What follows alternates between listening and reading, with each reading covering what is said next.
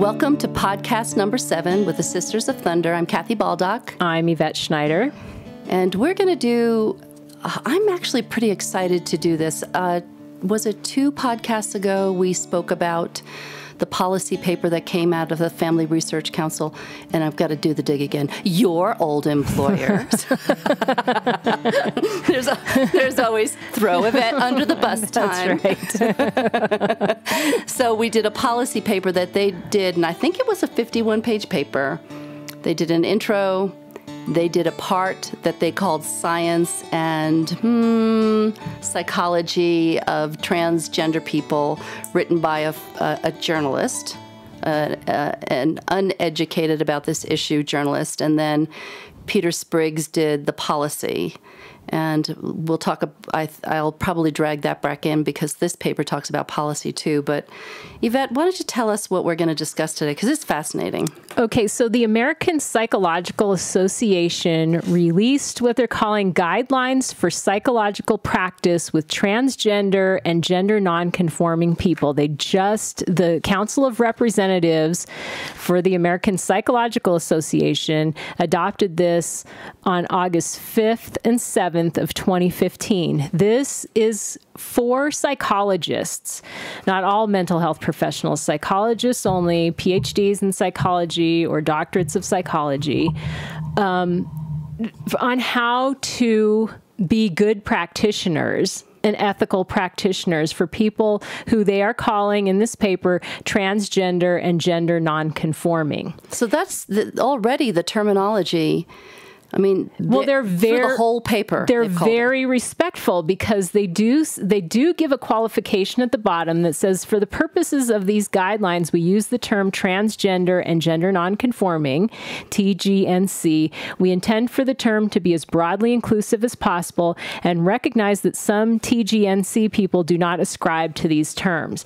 Now, the whole purpose of this is just to show therapists, psychologists, this is how we would like you to deal with anyone who comes into your practice who is gender nonconforming or transgender. And so they call it, as we go through the paper too, they're calling things guidelines and they're calling things standards. Right. Too. So the difference between a standard and a guideline is a standard is a rule. They have to abide by it. So think of ethics. You can't be in business with one of your patients. You can't have a sexual relationship with one of your patients. Those are hard and fast rules. These are guidelines, which they call aspirations. Right. This is what we are aspiring to do. And they realized in 2009, the task force, the American Psychological Association Task Force on Gender Identity and Gender Variance, found out that less than 30% of psychologists and graduate students reported familiarity with TGNC issues. So they said, okay, we need to do something about this. And that is when this task force of 10 people came together to study the issue. Now, there are 10 people on this task force. And they're all psychologists, obviously. 5 of them are transgender or gender nonconforming themselves, and 5 are cisgender. One thing I wanted to say here is that in the past we've heard about lawsuits. There was one very popular one about 2 or 3 years ago where a woman going through an accredited program said that her religious beliefs wouldn't let her counsel either homosexuals or transgender people. And the head of the department said, well, then you know what? You're out. And the religious right and the conservative Christians got all up in arms about that because she was being repressed from expressing her religious rights. But that's not a way it works in the licensing. The American Psychological Association has standards that it develops based upon scientific research. It's not up upon opinion. It's not upon the way they would like things to be. These are studies. And like you pointed out, there are 17 pages worth of, of studies and references in this paper.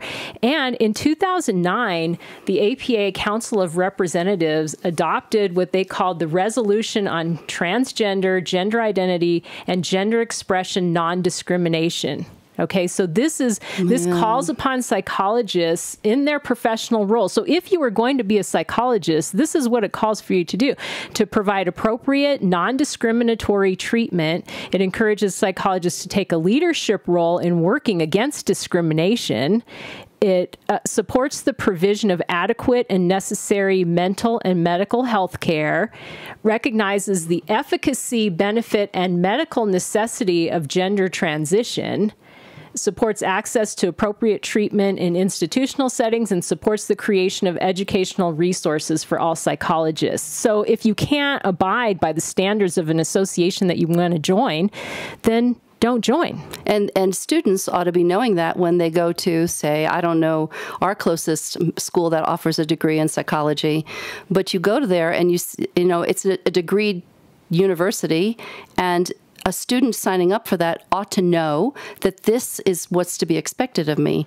So, and then the other thing, just before we get into this, is that I hear way too often is that's just a bunch of liberal medical mumbo jumbo. These people have been pushed around by the gay community to come up with this liberal stuff. This is based on studies. If you've been listening to these podcasts, you know I'm a footnote junkie. I'm a studies junkie. I want everything substantiated. And I was so impressed with the work that has gone. They would barely go 2 sentences where they would cite 3 studies. No, this took 6 years to put together. These guidelines took 6 years for this task force to come and agree upon, and obviously all based on studies. I think it's an incredibly impressive paper. And if there are areas where the studies aren't sufficient, they say that. Yes, we don't know enough yet to have a specific guideline. This is what we're going to do in the meantime. Until we know more, this is how we're going to handle it. And we haven't known about this issue very long, because it was only in the late 60s that in 65 that a psychiatrist, John Olivan, was trying to even label this group of people, because he could see that they were transgender people that seemed to be in conformance with their biological sex, that something was happening in their brains. It was a very new subject. Christine Jorgensen was the first person in the early 50s that came back to the United States as this. You know, the headlines were blonde GI bombshell comes back. So in the early 1950s, I think it was 1953, this was an incredibly new concept. But there were also a subgroup that were called transvestites. So transvestites were people who got some kind of sexual or erotic pleasure out of dressing up in the clothes of the opposite gender or sex. And then there were also drag queens, drag kings, all kinds of people. And when Olivan termed this, or coined this term in 1965 as transgender, he was trying to differentiate that there are people that have this dissonance between their brain and their genitals, and there are people that do dress up, cross-dressing for erotic pleasures or other pleasures. And he said, they are not the same, and I am going to create a word, and he created the word transgender. But unfortunately, both communities co-opted the word transgender. So for 40 years, there has been this blurring of lines between what is transgender, what is transsexual, what is transvestite. And so I really applaud this group. Although there's still blurring going on, they're trying to say this is about gender and non-conforming gender. This is a big thing. This is a big thing. This hasn't even been published yet. It will be published, and when it is, it will be published in the American Psychologist, which is the publication of the American Psychological Association. But a psychologist friend gave me a copy of this. So congratulations. I was so surprised when the day she received it, she printed it out and gave me a copy. So I appreciate that very much, because she knew that this is important. So there are 16 guidelines that this report gives to psychologists. And guideline number 1 is psychologists and this is important, psychologists understand that gender is a non-binary construct that allows for a range of gender identities, and that a person's gender identity may not align with sex assigned at birth. So gender identity is defined, and this is how the APA defines it, as a person's deeply felt inherent sense of being a girl, woman, or female, a boy, a man, or male, a blend of male or female, or an alternative gender. And they also point out that it wasn't until Westernization and colonialism. Right. That didn't you find that interesting? I found that very interesting. Wow. And of course, they have a source for that, that many cultures in which gender nonconforming persons and groups were visible, once Westernization and colonialism came around, they were suddenly oppressed, where in some, they had been embraced, they had been revered, even for their diversity. The Native American culture, two spirits. So, and just as another little point, we're talking, they think the best numbers they have are 0.5% of the adult population. But as we go through this, we're going to find out that those numbers aren't even solid because there's so much stigma still attached that people will not self-identify. And the APA does recognize that and say, we think these numbers aren't what they could be if people were willing to admit openly. But since there are so many places where they can be denied employment and other such benefits, not everyone is going to be willing to talk about gender identity or being transgender. And I think this is a really strong statement that is made in that first guideline that you pointed out. It's, you know, where it specifically says, in many cultures and religious traditions, gender has been perceived of as a binary construct. So how often do we hear that? God made male or female. God made male and female only. And we know that that's not true because we also know that there are intersex people. So people want things to form along strict, not only sex binaries of male and female, but they want gender, which is that construct that you just talked about, to also form along strict binary guidelines of you are either male or female. You act either male or female. It's either one or the other. And if you don't act one or the other, there is something wrong with you. Right. So this is why we're talking about also gender non-conforming people. This is very interesting because, as you were talking about earlier, they are talking about as early as the 1950s, research found variability in how individuals describe their gender, with some participants reporting a gender identity different from the culturally defined, mutually exclusive categories of man or woman. So then they talk about now studies that were done in 2012 saying that of the transgender and gender nonconforming population in the United States, 30 to 40% of participants identified their gender identity as something other than man or woman. Isn't that amazing? I mean, this is of the participants, but still. And when you talked about that study back in the 50s, we talked about that when we were doing our webinar series, because when we were talking about sex and gender and orientation, we talked about the man that first started bringing up, we talked about Money, John Money, and why he introduced the concept of gender. And we also talked about Henry Benjamin, who did these studies in the 50s and 60s. And Henry Benjamin had a great heart. He was a man that was incredibly compassionate to his patients. And he said, let's talk kind of off the record. And that completely got skewed when it didn't just stay with the doctors. It went to libraries and universities, and then it ended up as pulp fiction. So I have a great deal of respect for Henry Benjamin that did these first studies. But you know what, Yvette? Someone's got to start it. Like Kinsey, somebody's got to start it. So these conversations have been started, and now we're getting somewhere. And now they're increasing. Yes. And I think when you and I talked a couple weeks ago about Family Research Council's paper and how they were trying to conflate transgenderism with mental health issues, saying there was something mentally wrong with people who had, and that they should seek change. That is completely opposite of what the American Psychological Association, people who are actually mental health experts, are saying. But you can see what they say in here is you're gonna get there. Person's identification as transgender, gender nonconforming can be healthy and self-affirming and is not inherently pathological. These are the mental health experts talking here. These are experts. So we've got to keep saying, this is what the experts say. So when people try to give me their opinions, I say, yes, wonderful, yay, thank you very much.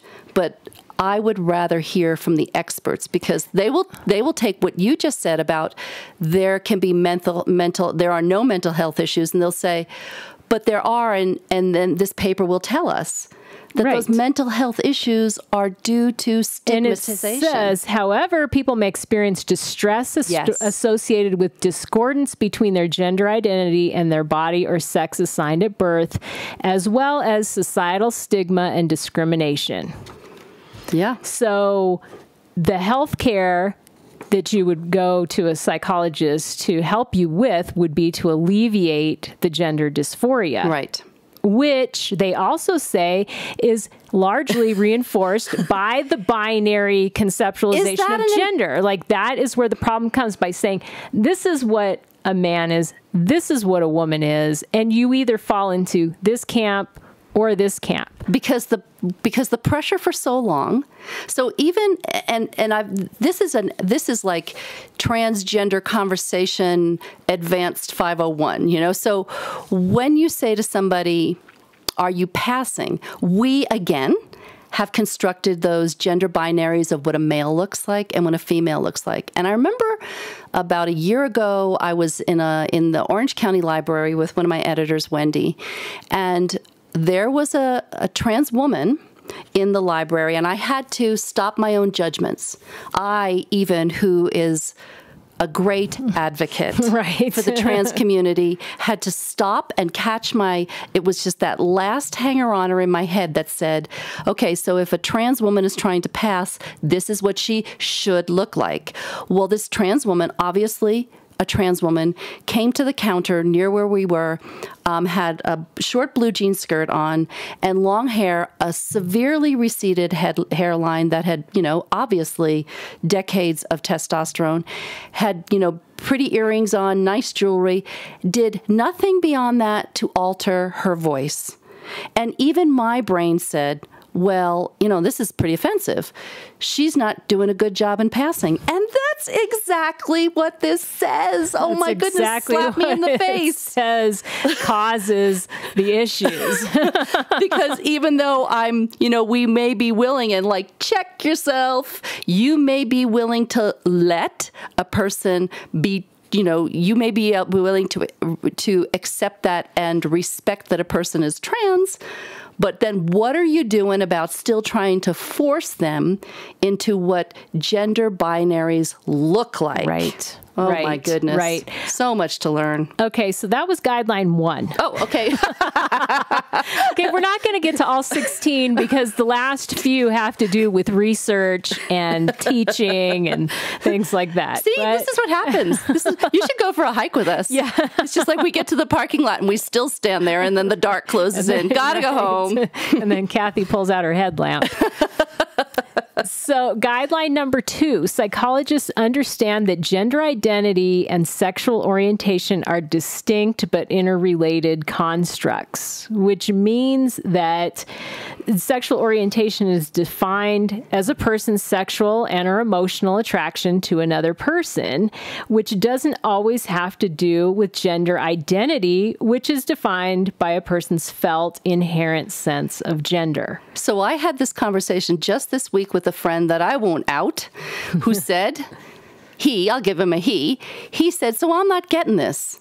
So this person transitioned to female, and, you know, that person then should be attracted to this. And I said, you can't do that. Well, see, that's very interesting. So they go on to say, just as some people experience their sexual orientation as being fluid or variable, and of course their reference is my favorite, Lisa Diamond. Lisa Diamond, yeah, she's from 2013, not 1962. 67. We love those reports. Some people also experience their gender identity as fluid. Yes. Especially younger people. And I think we're going to get to that piece about children, which is, I thought, fascinating too. Yes, absolutely. Focusing solely on gender orientation as the cause for discordance may obscure awareness of a transgender, gender nonconforming identity. So if you go to a therapist and they're saying they're trying to deal with it as a sexuality issue, that's a problem rather than a gender issue. So they're saying a psychologist may help people to differentiate between what sexual orientation is and what gender identity is, because the person themselves may. So this is really interesting. So this brings up, so I've had people say to me, who should I go to? My spouse just came out as trans, or my child just came out as gay. And Christians will want to go to a Christian therapist, because that's kind of what we've been taught in the evangelical world, that we go to someone that, the pastor recommends. Well, you've already said to us that 30% of licensed psychologists, and these are psychologists, frankly, a lot of people who identify themselves as Christians and mental health professionals are master's level practitioners, which some of them can be great, and I'm not going to say they're not, because I do know of some who are absolutely excellent. But one thing I think listeners should know is that they don't have to go through their own course of therapy in order to get a master's degree in marriage and family therapy or anything else. When you go to a psychologist, they have had years of therapy themselves. And this paper is only for psychologists, so only for doctors. So we have as few as, or perhaps the level is, 30% of licensed people have experience with this. So I would only say that inherently that would make less number of Christian counselors, because there's such a stigma within the Christian world about sexual orientation other than heterosexual and gender identity other than cisgender, which is brain and what's in your head and your underpants matching. So if a person is listening and their spouse or themselves or their children are gender nonconforming, or someone in that realm is transgender, or trying to work through these issues of where I am, they really need to understand that they need to go to a psychologist, a therapist, somebody that is educated in this issue so that it doesn't get blown off. And that is easy to ask when you call. Yes. Because they have to tell you. Yes. And so if they're licensed by the still, we just discovered that even if they're licensed by the APA, it doesn't mean they have experience in this. No, and if they're licensed by the APA, and when we say APA, we're talking about the American Psychological Association. Most psychiatrists now who are MDs, they're doctors of medicine, and they've also had psychological training. They are psychiatrists, and most of them now just dispense medications. They give you 15, 20 minutes. They're not for therapy. There are some that are who are analysts, but mostly now they're not. Mostly now the doctors who are mental health professionals are psychologists, and that's what these guidelines are for. So the guideline number 3 is, and Kathy's going to love this one, psychologists seek to understand how gender identity intersects with other cultural identities as TGNC people. So the sentence that I thought that was wonderful here was, and they say it's so much better than why should we try to float around this thing, to quote it, gender identity and gender expression may have profound intersections with other aspects of identity. Studies quoted, these aspects can include but are not limited to race, ethnicity, age, education, socioeconomic status, immigration status, occupation, disabilities, HIV status, sexual orientation, relational status, and or religious or other spiritual affiliations. That stuff. So I know that even in just the LGB community, it's more difficult to come out in Asian families, in Black families and a lot of ethnicities. Well, these are the examples they give. It says TGNC people who transition may not be prepared for changes in privilege or societal treatment based on gender identity and gender expression. So they're giving examples to the psychologists saying these are other issues that you will need to address. So you don't treat a white privileged person the same way you may treat a female Asian person. Well, as a mental health professional, they would have to help their patient navigate this in the world. And these are the illustrations that they give. An African-American trans man may gain male privilege, but may face racism and societal stigma particular to African-American men. So in that situation, the psychologist would then help the trans man deal with now being an African-American man. So now you do have some male privilege, but at the same time, you're going to be looked at with more suspicion than you were because maybe the as a religion woman. will kick in. Well, then that is also what they cover. And here's another one. An Asian American Pacific Islander trans woman may experience the benefit of being perceived as a cisgender woman, right? The finer Asian features, but may also experience sexism, misogyny, and objectification, particular to Asian American Pacific Islander cisgender women. It is not as easy as we imagine it to be. So this is why we're covering this. That when you showed me this paper, I was thrilled that psychologists have been studying this and sensitively, intelligently, with research, studying this for 6 years so that they can advise their membership. Because I was so encouraged by this paper. It's such a thoughtful, well put together paper.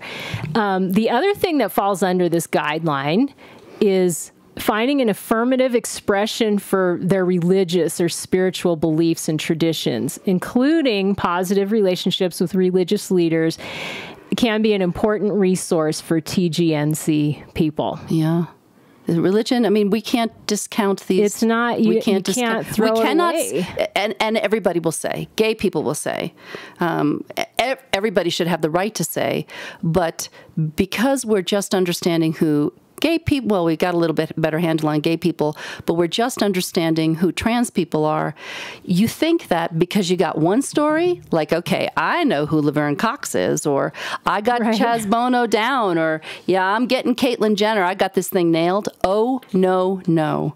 The complexities of all these pieces that go in around surrounding the issues of gender identity and how it intersects all those other pieces of their lives. It just makes their story so unique. So if you know one trans person, yay for you, go meet another. And I'll lend you some, but you got to give them back. So this is guideline 4. Psychologists are aware of how their attitudes about and knowledge of gender identity and gender expression may affect the quality of care they provide to TGNC people and their families. Okay, so we have already covered this and they do say, look, the APA Ethics Code of 2010 specifies that psychologists practice in areas only within the boundaries of their competence. So no psychologist who actually accepts you as a patient, knowing that you are transgender or gender nonconforming, should even accept you as a patient without being a specialist. Without knowing these issues. Otherwise, they would have to refer you to someone else. And that's a standard. But they also have that is a standard. That's part of the ethics code that you have to.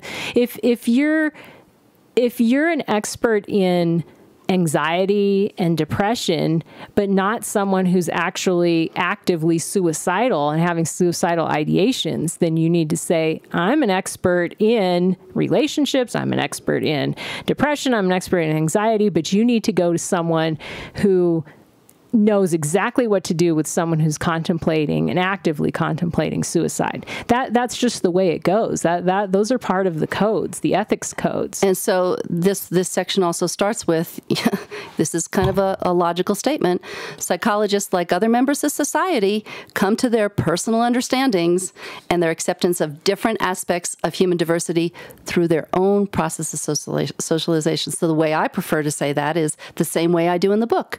We all look at people and instances. In the book, for me, it was, we're looking at the LGBT community through a series of lenses that have come to us culturally, socially, through our legal system, and through our religious beliefs. But as psychologists and mental health professionals, again, in this ethics code of 2010, they have to base their work upon established scientific and professional knowledge.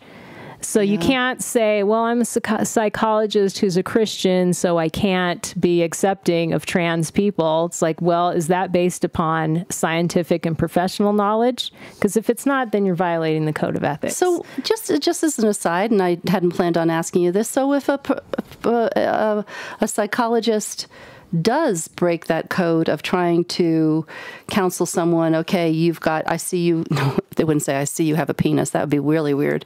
But let's hope not. Okay, that would be another guideline you've broken. Okay, like that's an old standard. Okay, so you tell me you have you're biologically male, and I can't counsel you any other way. What happens ethically with that? Should the person just go running out the door or report them to the APA? What happens with that? Well, if they didn't know you were trans and you're sitting there and then you reveal it and they don't know anything about it, then they have to pass you on to someone else. They have to. They have to. Okay. Because they're not versed in that. Okay. They're not an expert. They haven't done the work that they've needed to do. What they're calling for in this paper is saying, look, there are very few who are experts, and later guidelines are you need to step it up. People need to get educated so that they are experts in this. And I'm going to say it again. I love this paper. Now, if someone if a doctor did know that you were trans and you came in and they were treating you in a less than friendly manner, then you would go to the board. And there are boards in every state. There are state psychological associations as well, like Nevada. So, where you're licensed not in the United States, you're licensed in your state. And there are state boards where you file complaints, and they have a panel. And the panel is comprised of psychologists and also a lay person. In every state, there's a lay person on the board that hears all ethics complaints. Yeah, it's just wonderful to hear that there's so much oversight and education and research that's gone behind on this, and that has been going on for a while. With, like I didn't know. But yeah, go ahead. You're the one leading this one. So guideline number 5 is psychologists recognize how stigma, prejudice, discrimination, and violence affect the health and well-being of TGNC people.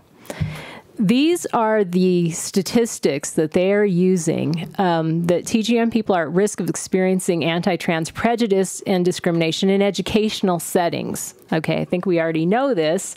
I'm not going to go into all the other types, but just going to this one, it says, in a national representative sample of 7,898 LGBT youth in K through 12 settings. So in order for a study to be considered something that could be generalized for the population as a whole, you need to have at least 2,000. They have almost 8,000 that they studied here. This is great, because I hear of some people will do some of the gay study, 200 people, 200 people that are all earning their paychecks off of the gay industry. And you can't generalize. Then that is a study. The sample size is too small. Otherwise, you need to do, if you have a smaller sample size, you need to do a longitudinal study, which is what Lisa Diamond did with women to find out their sexuality, which means that instead of sitting down and filling out this form, a researcher would follow you for a number of years. Mm-hmm. That's the way you get over a small sample size, by saying, I followed these people for 10 years. like Lisa Diamond did. And I checked in with them every 2 years. But in this, in school settings, LGBT, so they're talking about lesbian, gay, bisexual, as well as transgender, 55.2% of participants reported verbal harassment, 22.7% physical harassment, and 11.4% physical assault based on their gender expression. So, and then in a national community survey of TGNC adults, 15% reported prematurely leaving educational settings ranging from kindergarten through college as a result of harassment. This is just, I mean, it's just amazing. So when we talked about, a few weeks ago, we talked about the level of income of trans people in the United States. Well, they actually have 2014 statistics here. 2014. It says almost half of a sample of TGNC older adults reported a household income at or below 200% of poverty. Wow. Okay, that's from 2014. From 2011, they found that TGNC people were 4 times more likely to have a household income of less than $10,000 in comparison to cisgender people. Now, doesn't it, you know, I just think of all of the, because, you know, I spend a lot of time in conservative forums because, you know, I'm trying to test the flexibility of my brain explosion capacity. So I spend a lot of time reading things, and how this is reversed is amazing. Is, well, of course, they're in rebellion to God, so God's not blessing them. Those things have got to end because we've got research. We've got research and science by real researchers. So these are great numbers, Yvette. They're great numbers. You know, it was interesting because also in the Family Research Council's paper, it talks about people engaging in sex work to pay for their surgeries or because it's a mental health issue, and now they're prostitutes. Well, that's not what this says. And again, this is a 2011 study. Given widespread workplace discrimination and possible dismissal following transition, TGNC people may engage in sex work or survival sex. When an example of that is trading sex for food, or sell drugs to generate income because they've either been fired or they can't get jobs because they're obviously trans. So they're not passing in that gender binary that we're so desperate to keep people in. Well, people will be listening to this podcast in 20 years. And you know what's interesting? Say, boy, have things changed. And I think that we already know this, but it says peer support from other TGNC people has been shown to buffer the negative effect of stigma on mental health. So being part of a group, seeking out others just to be around. And it doesn't mean just trans people. It means being in community. Accepting community. Guideline 6, psychologists strive to recognize the influence of institutional barriers on the lives of TGNC people and to assist in developing TGNC affirmative environments. So this continues on to that same thought. And that they need to recognize that a lot of trans and gender nonconforming people are probably going to come in distrustful of you as a healthcare provider because they've had bad experiences in the past and because they've been pathologized in the past, told that there is something mentally wrong with them. So they may not be as trusting when they come in, and then the therapist needs to expect that. So I was on a panel, or I was on a presentation panel with a friend, Carrie, and we spoke to mental health care providers over a luncheon, you know, one of their professional luncheons, probably about 3 years ago. And the people in the room were absolutely fascinated by this whole conversation on trans because here they were mental health care providers. Some of them were office managers. They just had different sorts of levels. But they couldn't imagine that there were as many trans people in the Reno-Sparks area that there were because they had never seen them.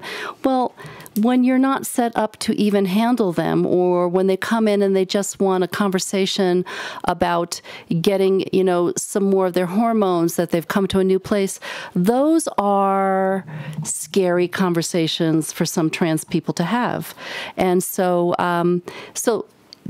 mental health care professionals are changing, and so I'm very grateful for Kim Johnson in our area that's working with Hope's House, because they have a special group that is completely trans-friendly, trans-educated. We have some great doctors in this town, and I'm so impressed with what we have here, but I also recognize that a lot of communities have this, where transgender people can be safe in their education spaces, their workplaces, they're even going into their doctor's offices. So many people are still isolated.